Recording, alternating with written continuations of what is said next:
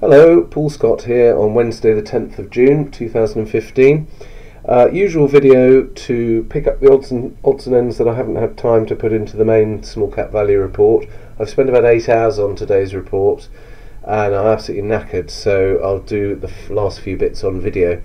I've covered Dialight's profits warning, a good trading statement from 1 PM, interim results from ShoeZone, which I felt generally I'm starting to feel more positive about that one, and BooHoo trading statement, which I think was excellent. So moving on to the things I didn't have time to cover today. First of all, Ensor Holdings. Now this is a small building products group that quite a few friends of mine like and have held for a while.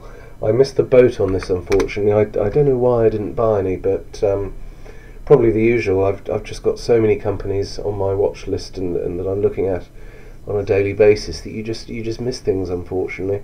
So you can see here the shares have done particularly well in the last few weeks, going from 72p up to £1 today, up 13% today.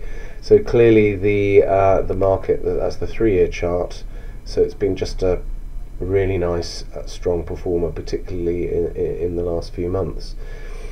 The market cap of 26 million, so add 13% to that for today's rise and you're up at about 30 million.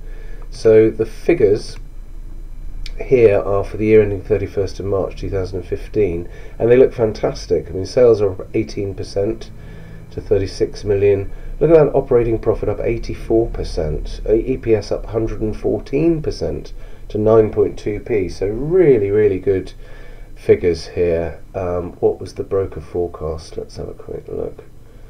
No broker forecasts, and I suppose this is where you can often find an advantage, where you get wind of positive trading statements from a company, operational gearing kicks in, and Bob's your uncle. People have done very well on it.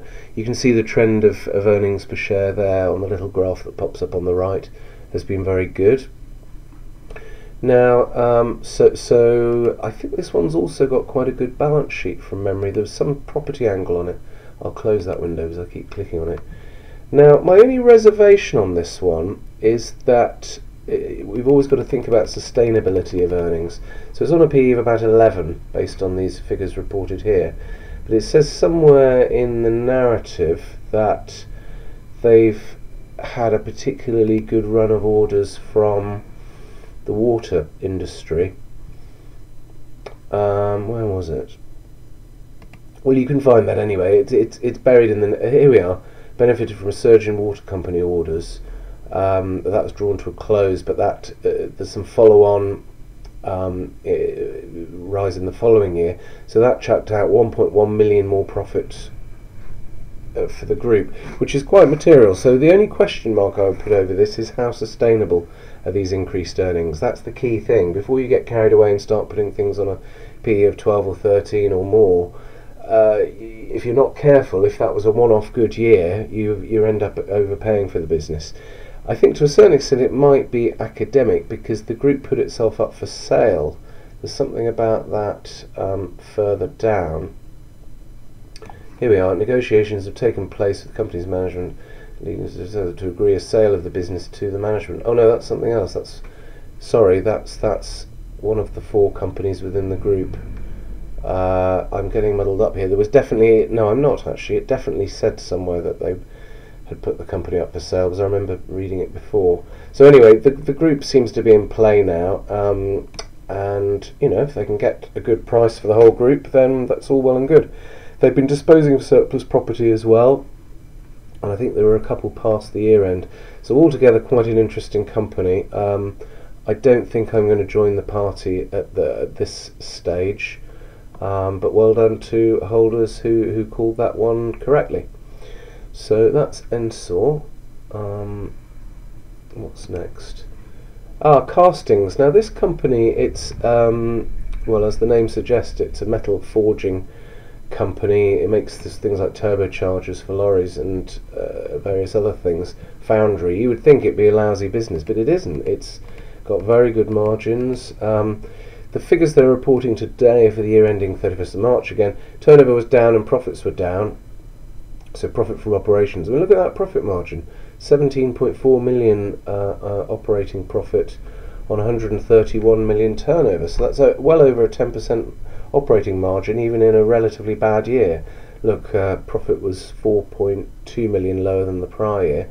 That's as expected. I've found the statements from this company very, very open. If they don't know what the outlook is like, they say so, which is fantastic. I wish more companies were like this. The other thing that's noteworthy with this company is its amazingly good balance sheet.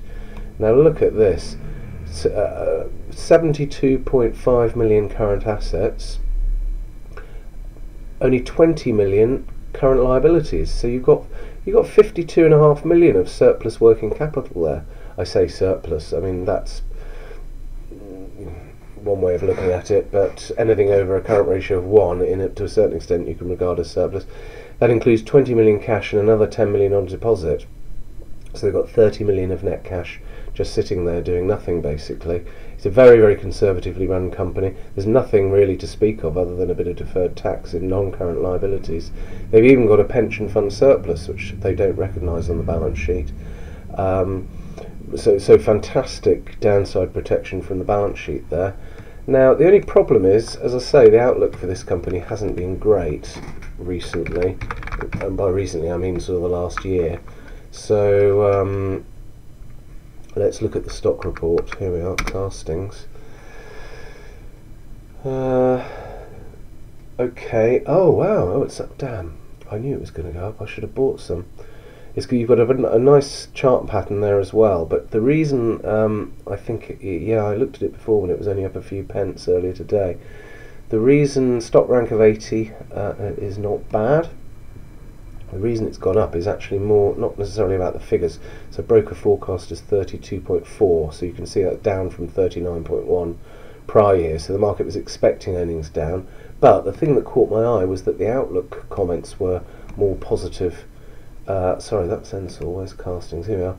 The outlook comments today said, in general, we are now experiencing improved volumes from many of our customers, and many of our customers note, and it is anticipated profits will increase providing the recovery continues. Well, that's about as bullish as you get from this company. They're very conservative.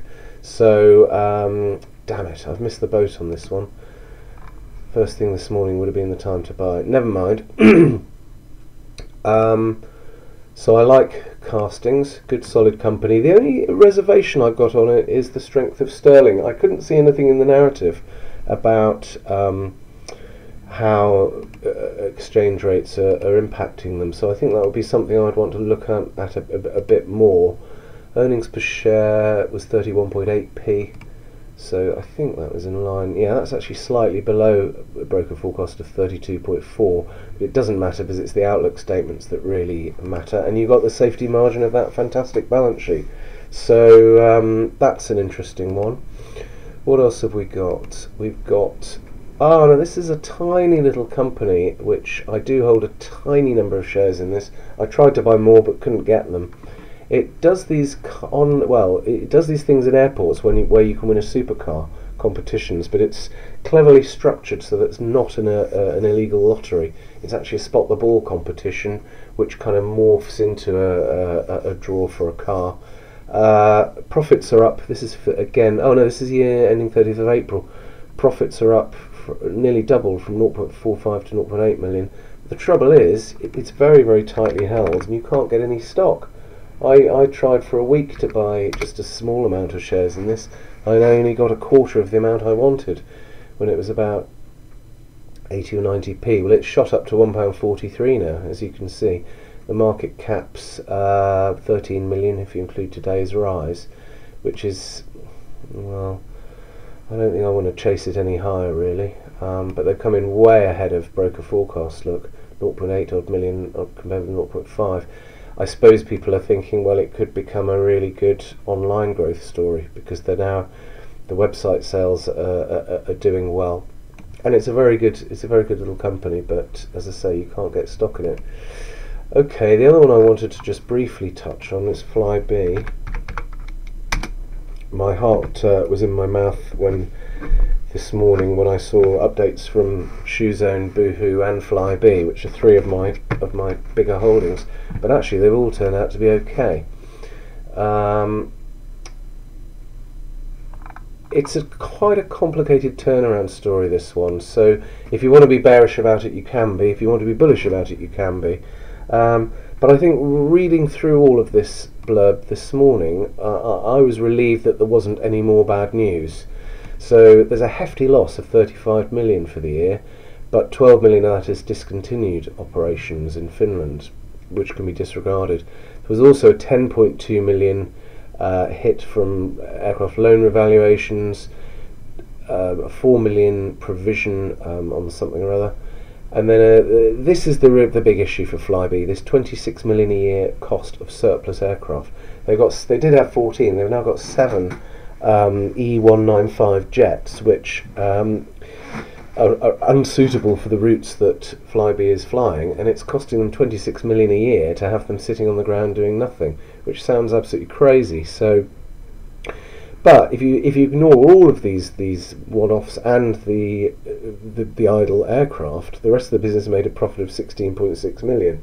It's also got a great balance sheet stuffed full of cash, so it's not going to go bust. And remember, they raised money in a big placing last year. I think, off the top of my head, I think it was at £1.10 a share or something. They're half that now, so I think this could well be over the worst now. There was an interesting note from Cantor's out about Flybe today, saying they're not entirely convinced about the business model, but yeah, there you are, it's up 4.5% today, even though the results were no better than in line. I think we can possibly conclude that we're over the worst there. And look, I mean, it seems to be finding a floor in the mid to high 50 pence in terms of share price terms, which it's held now for 4 months, over 4.5 months. I would imagine the next move might be up on that, but it's not the, what can I say? I don't know, we'll have to see. There could be more bad news, but I would have thought the bad news is mostly out now and in the price. I want to touch on AO World as well, because I think this is limbering up for another profit warning. I mean, the share, now I'm short of this share and have been for a while. The valuation is nuts. It's at £652 million for basically a very low margin box shifter. You can see that the share price is really tailing off here. Now, if you look at Alexa.com, it shows you web traffic for any website. It's an Amazon website. Now look at BooHoo over the last year. Some really nice trends there. That's one of the reasons I really loaded up heavily on the shares, because you could see that the web traffic figures are showing positive trend there. If we look at AO World, however, where is it? AO.com, I think it is. Is it just AO.com? Or is it yeah, there we are. Now compare this chart. Does that look like a growth company to you? It doesn't to me. Particularly, you know, it's essentially flat on the year, and the more recent trends have been dipping down. Also, the German part of AO World is going nowhere according to the web traffic. Look, it's improved. Well, not really registering much on the scale there. I think their problem is they're going to have to spend a lot more on marketing. And I covered this in the main blog today on BooHoo. BooHoo is a cash machine. It's throwing off loads of cash, which allows it to finance its own big marketing spend. I don't think this lot are able to expand in a way they thought they could. So I think this could well, it's a guess, but I think it could have another profit warning. Anyway, that's it for today. Thank you for listening. I will speak to you tomorrow. Bye.